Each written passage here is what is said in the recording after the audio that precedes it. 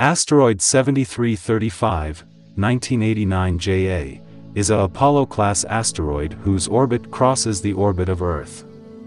NASA JPL has classified 1989 JA as a potentially hazardous asteroid due to its predicted close passes with Earth. Asteroid 1989 JA is a stony Apollo-type asteroid similar to the Chelyabinsk asteroid that entered Earth's atmosphere in 2013, shattering windows over 6 Russian cities. Asteroid 1989 JA won't get that close. But the May 27 approach is the closest calculated pass of this particular space rock to date, and for the next 200 years. Asteroid 1989 JA orbits the Sun every 861 days, 2.36 years, coming as close as 0.91 astronomical unit and reaching as far as 2.63 astronomical unit from the Sun. Asteroid 1989 JA is about 1.1 kilometers in diameter, making it larger than 99% of asteroids.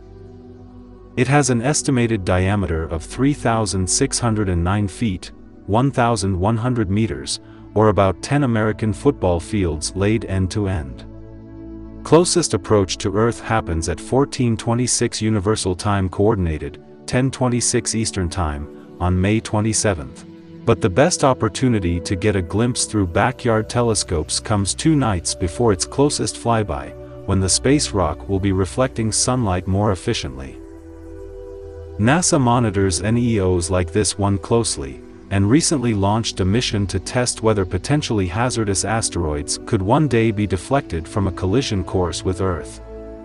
In November 2021, NASA launched a spacecraft called the Double Asteroid Redirection Test, DART, which will collide head-on into the 525-foot-wide, 160 meters, Dimorphos asteroid in autumn 2022. The collision won't destroy the asteroid, but it may change the rock's orbital path slightly, Live Science previously reported.